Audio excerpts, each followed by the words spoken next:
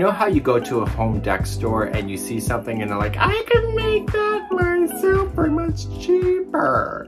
Saw something like that on Friday, and today is Sunday, and it was for $25, and basically it was a mobile with some seashells hanging from some strands. I was like, oh, okay, I live in the Maritimes. I can literally go get some driftwood and shells and whatever I need to do right here locally without having to spend $25. Mind you, the cost of gas these days, I don't know. So today we're going to do a gazebo wind star. Hi, I'm Mikey from the Crochet Crowd, and thank you so much for joining our channel today. I'm here to inspire you and create magic with your crochet hook. Are you ready to play? Oh yeah, sounds good. So as I mentioned, I wanted to do something for our gazebo to make it kind of homely. Homey or homely? I have no idea. So what I want is that I want to soften up the touch of it, and our summers here are pretty short here in Nova Scotia, being in Canada, eh? So what I wanted to do is kind of look at some things to soften it up. So I had these craft hoops from Michael's, and I bought them a few years ago because I was all excited to do reefs, and guess who didn't do reefs? So anyway, so I picked it up. So I had a 19-inch one, and I like whipped it up, and I used my Bernat Macrame yarn. And so I have spare yarn of this. So I wanted to make it kind of fun. So I was able to make my design, and literally the project only takes about an hour, to be honest with you. So today I wanted to film it. It's now Sunday because I was on Friday getting the inspiration from the home decor store. Yesterday I did the design, and today I'm filming it, but I couldn't find the 19-inch hoop. So what I wanted to do is, okay, if something's broken, you can complain about it or you can alter it. So what I have done in the pattern is that there's two sizes. There's a 19-inch and a 10-inch size, and they're both using the same. It's Bernat Macrame, and it's going to be one ball burnt orange, and the other ball is taupe. And it's actually kind of an easy project to be able to do. And by the end of it, you can have something for yourself. And I'll talk about the materials in order to make that happen as we go, because it just spins in the wind. Talented. Not so much. Let's go on to the studio and let's get started, right? Come on. What are you waiting for? Let's go. So let's get at it today. And we have two designs in one. One is a big size, the 19-inch. That you see is what the pattern is written on, and then the one in light blue here, or the second one in parenthesis, just in case you have color blindness, is information for the small floral loop. So instead of writing two different patterns, I've just changed the information. So you see a 19mm size S, which is this big thick bad boy here, and this is for the large size version, the 19-inch, and if you're doing the 10-inch version, it's 12mm size P as in Peter, and both are big thick hooks to play with.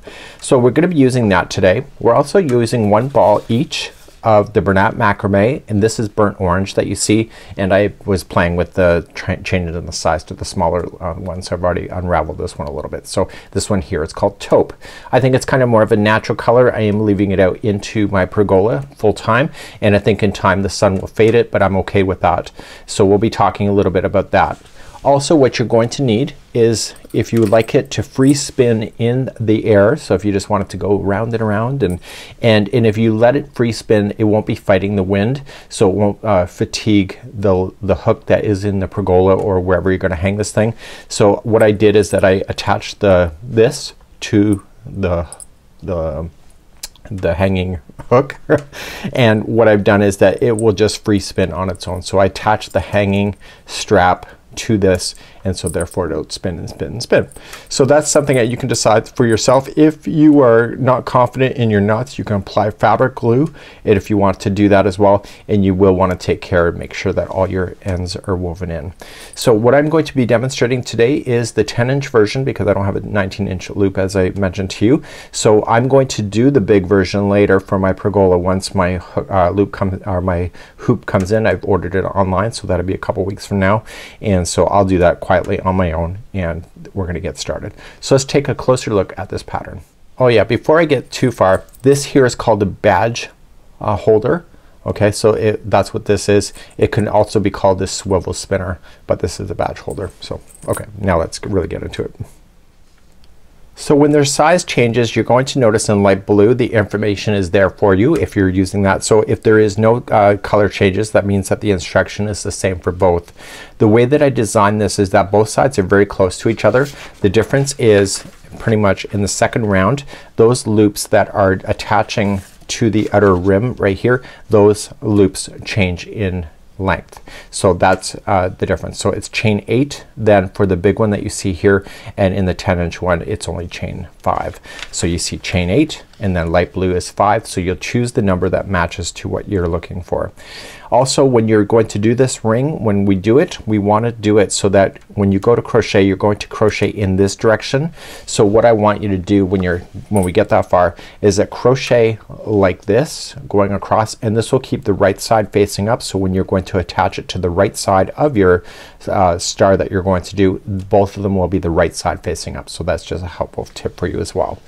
So what I have here is how it's attached. I have a photographic tutorial on how I did it yesterday when I was designing this.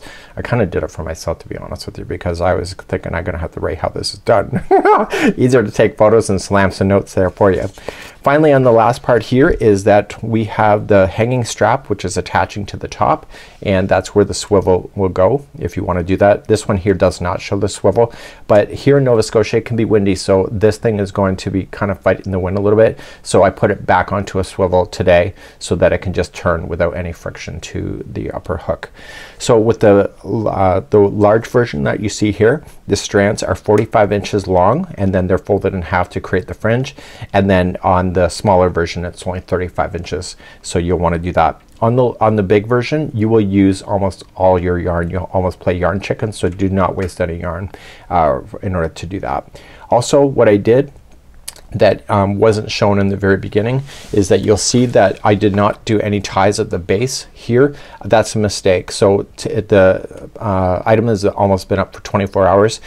Though I unspun the white strands, they're starting to really fray. So what I went and just did a few minutes ago is that I tied a knot on all the bases of all of the fringe individually, so that if it's going to fringe out, it'll only fringe to the knot. So instead of fringing and creating a rat's nest, that's just something that you can decide for yourself. Okay, so without further ado, let's start with our wind star as our beginning, and let's begin the journey. So let's begin, and we're going to start with the magic circle. So just get your tail end here and just put your hand down like this, and then just secure 2 fingers, and then using the strand that's leading to the yarn ball, just wrap around those 2 fingers and then back up and cross over. Okay, I'll show you again. So in the front of your hand, just use 2 fingers and put this up and rotate your hand and cross over, and use your 3rd finger here to be able to hold that. Now if you're doing the big version, you'll need that big S hook, a 19mm. If you're doing the small version, the 10-inch hoop, then you'll just use a 12mm size, P as in Peter. So go up underneath and just grab on to this strand right here and pull through, and just move this on there, and carefully just move out your hands. So just move out your fingers and keep these 2 strands together just like you see. And at this point I need you to chain 4. So just kind of holding everything stable so that you keep the ring open, and you're going to chain 4. Once you do the first chain, it'll lock that ring, so you can just relax a little bit. So we have 1, 2, 3, and 4. Now when you go into this ring, you need to do 15 double crochets. This is going to count as 15 trebles. So this is going to count as 1 treble. So this will be 16. So what I would do if I were you is that just say the next one is number 2. So you're going to treble. So wrap the hook twice and go into the ring, and when you go into the ring you make sure the 2 strands are on top of the hook, and you yarn over, pull through,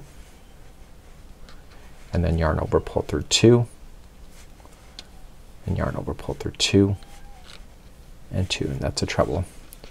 So what I need you to do is continually add these trebles to this ring. So never let the ring just going over 1 strand. You always have to go over 2, because you're gonna pull that 2nd strand to pull that tight. So just to recap, you just wrap the hook twice and into the center. See the 2 strands on top, pull through, and then yarn over, pull through 2, 2, and 2. This is going to be massive, especially that 19mm S hook. It's going to be massive, so just keep an eye on this. So there's currently 3. You need a total of 16 of these to make it work. So you have the 1, 2, and 3, go all the way to 16, and meet me back here in just a moment. So I'm going to leave you a tip just in case that you think that you're running out of space on this. If you just tug on this a little bit, you can pull it a little bit tighter to get more of this strand, just in case you need to. Okay, so don't be afraid to do that. Eventually you'll have to tug it anyway, so if you're running out of space inside, or you think that loop is getting too big for you, just adjust it by just kind of pulling on that strand, but don't pull it tight all the way. So once you have a total of 16, which includes that chain 4, you're ready to go. So I want you then to slip stitch to the top of the first chain 4 to complete the round, and just pull through and through to finish. Pull a large loop and then just turn it over to the back. Now the center, you can see it's a little lopsided, so what I want you to do is grab that strand, and now you can pull on it to tighten up the center ring. Okay, so just kind of work on it. Now what I need you to do, and it's easier with a larger hook, or sorry, with a smaller hook than what you've been playing with, is that we need to weave this in back and forth a total of 3 times. So what you want to do is just go under some fibers. Don't go to the good side of the work. Okay, so I should not see this on the good side, which I don't, and I want you to go and pull that through. So I don't want to go through the same piece there, because then it will unravel itself. So you kind of want to just pull it through, and it will drag it along, and you're gonna do that. And once you just get it over, just use your fingers. It's just easier because you'll separate those plies and then it gets complicated. So that's one time, and so now you'll want to do that again. So again, when you go across and pull it, you don't want to pull it the same spot. So I'm going to go, and I'm going to go one further and pull it through. So that was the second time, and then I want to do it one more time.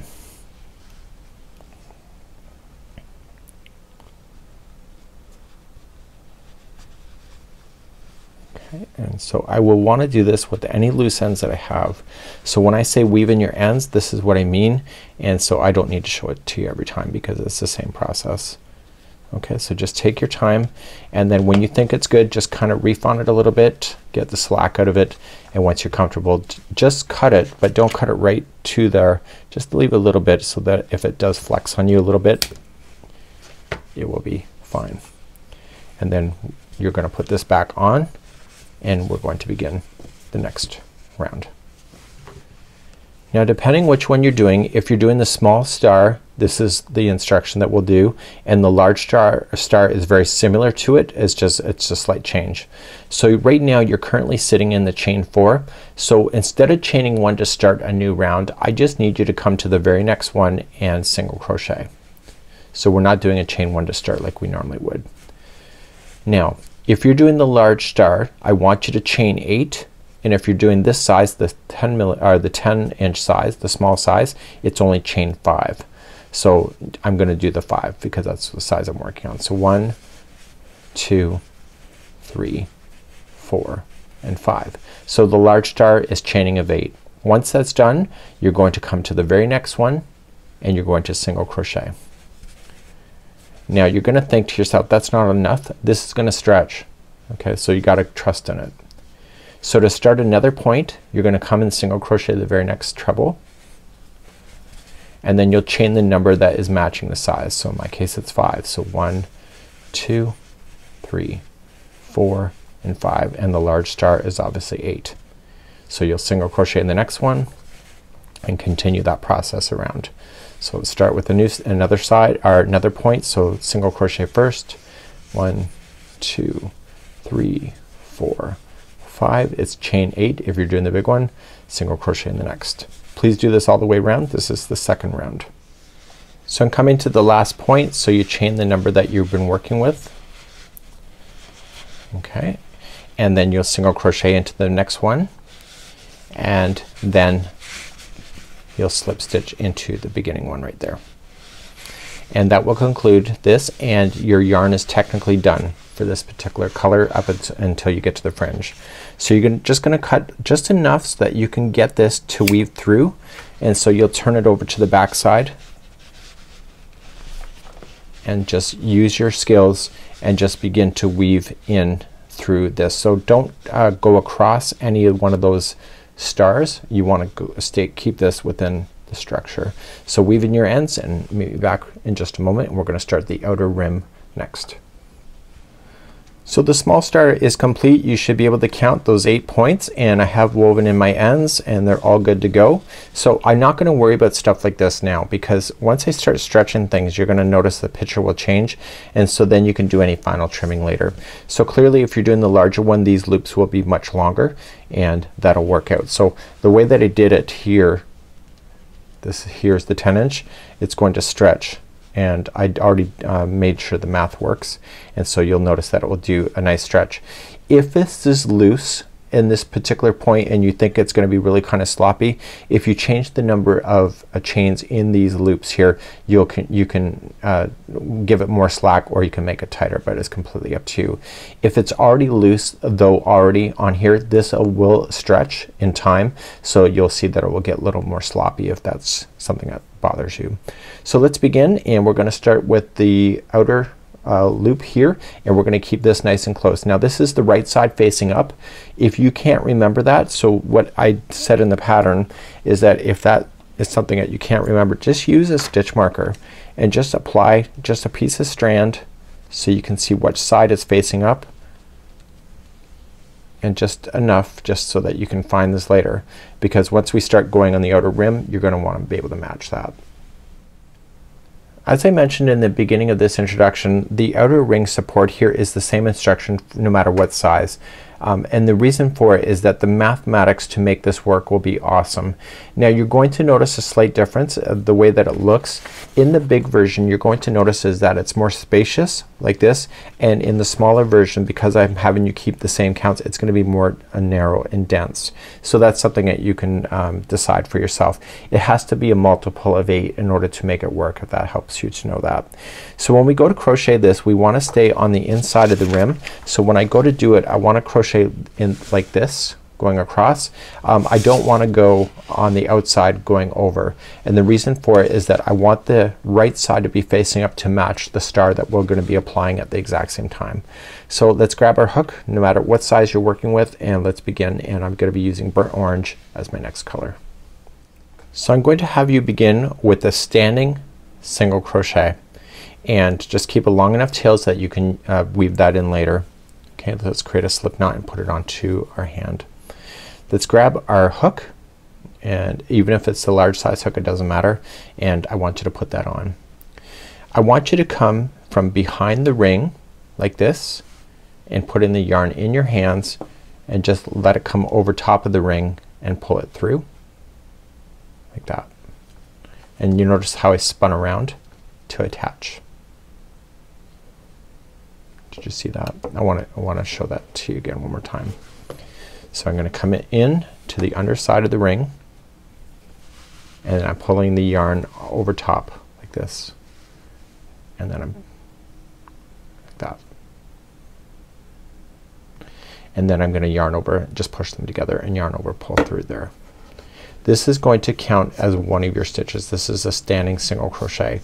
It's a lot easier on your lap than it is here on a table.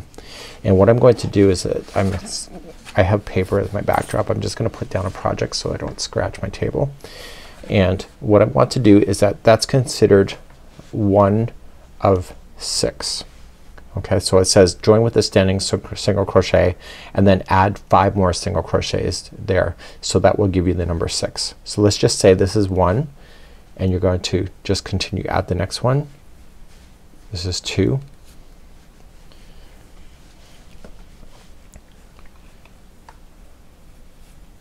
It's 3.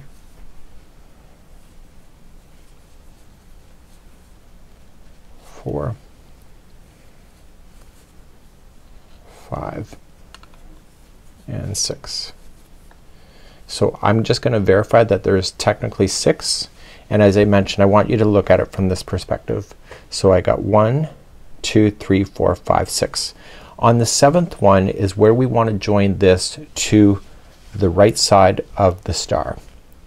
To do that, I need you, before you do anything, is to put the star loop, no matter if it's a chain 5 or chain 8, put it on top and ignore that it's there, and I want you to single crochet like you normally have been. So go around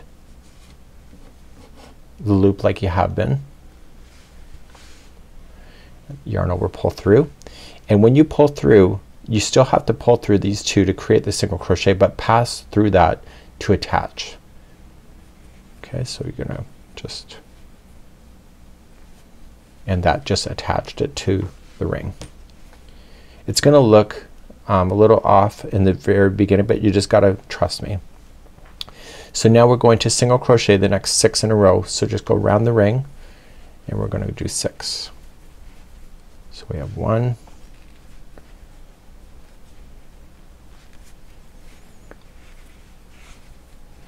2, 3, 4, 5, and 6. Okay. Now make sure that, see, I can tell that the right side is not facing up because the way that I just did it. So I want to make sure that that's up. Okay. And do you see how this one comes in forward and goes down through and then back up? Just look at that. So I want to do the next one. So I want to put the loop on and I want to pretend it's not there and go around the hoop, pull through, and when I go to finish the single crochet I'm going to pass through everything, including that chain 5. So each one of these should be in the same position. Okay, so let me just do another 6 and just, so we have 1, 2, 3, 4, 5, and 6, and on the 7th that you're going to join. So now that 2 are already in, the right side should still, it should face up automatically. So before you do anything, put the loop on. Okay, making sure I'm staying in order. And you're gonna notice that the more you add, the tighter that this will get. Then you're gonna go around the hoop and finish that 7th one with the ring in position. So please do that all the way around and I'll be back in just a moment. So I'm coming to the very last one and I'm coming around and I'm looking to make sure that each one of these looks similar because that means that I grabbed the loop properly. So I'm going to grab the very last one here, and the last one is relatively pretty tight. So what I'm going to just do is just make room, and sometimes I can't get the hook back there, so I'm just gonna use my fingers and just kind of push the yarn onto the hook to be able to pull it around. And we'll try that again. So on.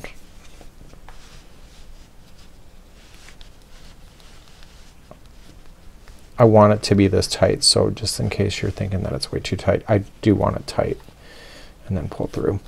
Now that was the very last stitch. Before you join it, you want to make sure that you're checking to make sure that this doesn't have a weird spin to it. So just kind of look at it. Everything else should be okay, but you just want to make sure you're very final, and you're just gonna slip stitch to the beginning single crochet. And I'm not done. I want to do one more round of this.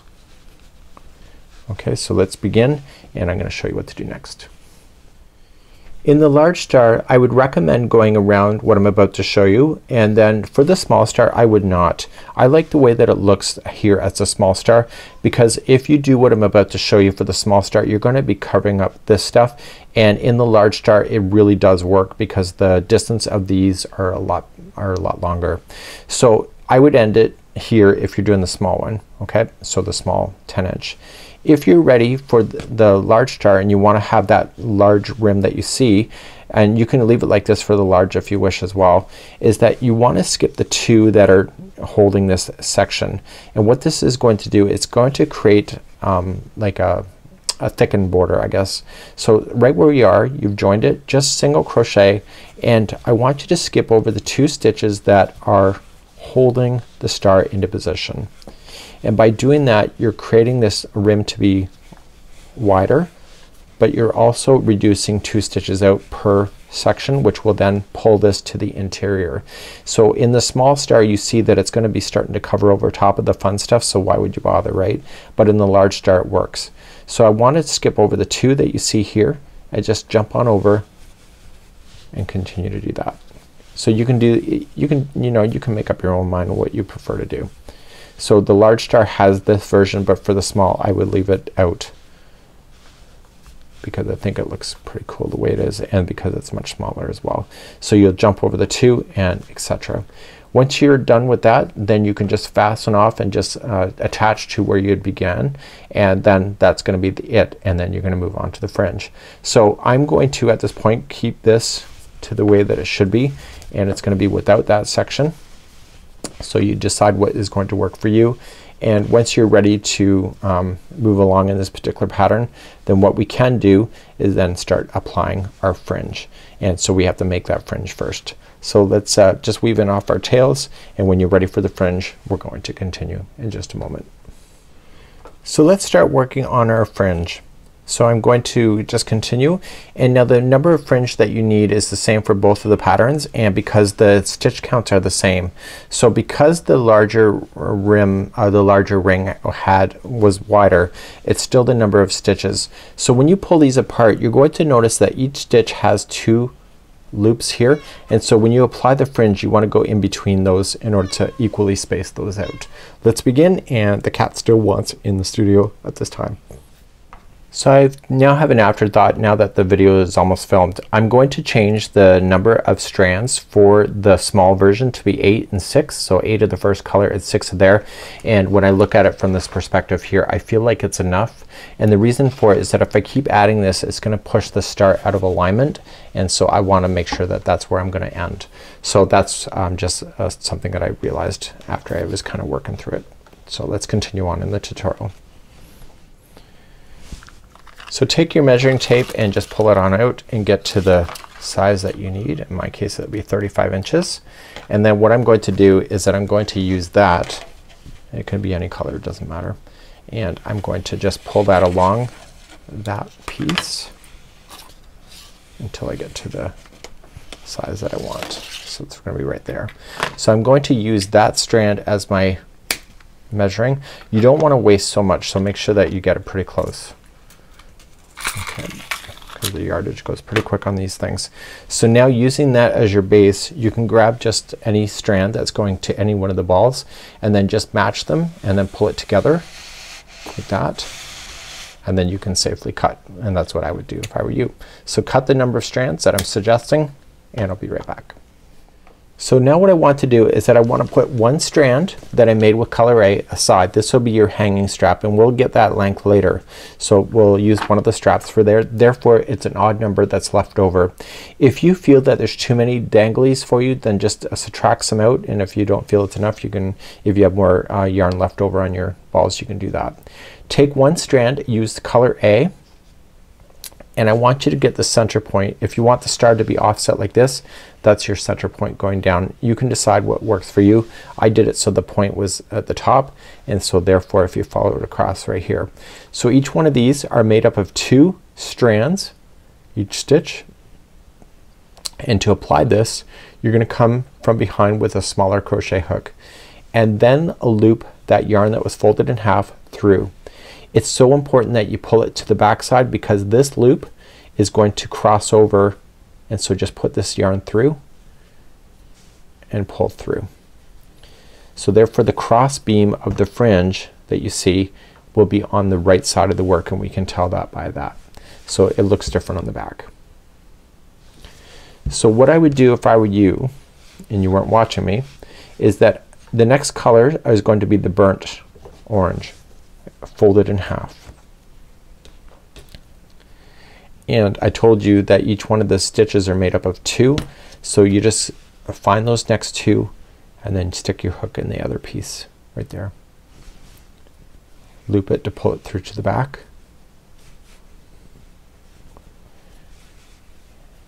and attach. So to keep it the sequence, what I would recommend to you is that when you go to do this, get your next burnt orange and do the other side of the center point. So this is the center. And pull it through. And so then what am I going to do next? I'm going to switch back to the taupe and then do the other. I do taupe this side, and then switch and do the burnt orange and then the taupe and etc. and let those colors run out. Again, if you feel it's too much going in there, you can stop at any point. You are the creator at the end of the day. And so then I want you to just continue to add your fringe, and I will be back in just a moment. So one thing that I decided to do is that I took the strands that once they were done, is that the white ones, see how there's 3 plies that are actually twisted together, and then each one of the plies is made up of several other plies. So what you can do, and what I did for myself, is that I undid the plies just for the white. Okay, so what I'm going to do is just see, you got 1, 2 and 3. So I'm just gonna gently secure those and kind of pull them apart from each other, and they're gonna unspin themselves slightly when you go to do that. Okay, and so I'll do that with each one of the whites. And then at the base of each one of the whites, I literally, once I have it sized to what I want, what I can do is that I want to tie a knot here. You will notice that once you unspin something like this, is that the unspinning will be longer than the other color because the spinning takes up more yarn. So that's something that you'll have to decide. What I did decide for the burnt color is that the burnt, I just tied them like that. So I did not unspin those. So you can decide what you would like to do. If you'd like to do a little bit of macrame, you can do that, and that's something that you can decide for yourself in order to make that work. So we still have to apply the top strap, and that's gonna be next. So keeping it in a line, what I would do and what I did do is that I went roughly about the halfway point between the points here, and I'm just going to literally just kind of be loose about it, and I'm just gonna apply that extra strand that I had you pull aside, and I want you to pull through. And just don't tie it tight because you may want to decide what length that you want it, but just secure it into position temporarily until you decide what you would like to do. And then once you have a position where you want to hang it, then you could just quickly untie this and change the length of the strap. So I'm not tying it into a full knot because I don't know how it's gonna look yet. So once you have that knot tied, then when you have the total of what you want, sorry I'm kind of stumbling here, then you're gonna want to adjust this length and then tie these both into a knot and then just cut it nice and short, and that will fray out on its own. You can then apply the swivel piece to the equal point here, and then you can use that piece then to connect it to whatever you're doing so that it will allow it to spin. So this would be how you would do the gazebo wind star. It's actually a really neat idea. You can remove any stitch markers that you have. In my case this is what I have, and I'm gonna finish off the bottom trim and then just kind of take it outside, see where I want to go for the height of how long I want it to droop down. And if I want to trim any of these to make it look really cool, you can have angles, you can have just one wedge slice. I don't know, you decide what you want to do. Maybe one color you want shorter than the other. You are the artist at the end of the day. What I did for myself is that when you looked at it, I kept it so that it was just above the railing of my gazebo so that it wasn't impacting that at all, and so that I can just freely swing around with the wind. Have a good one, and we hope to see you again soon.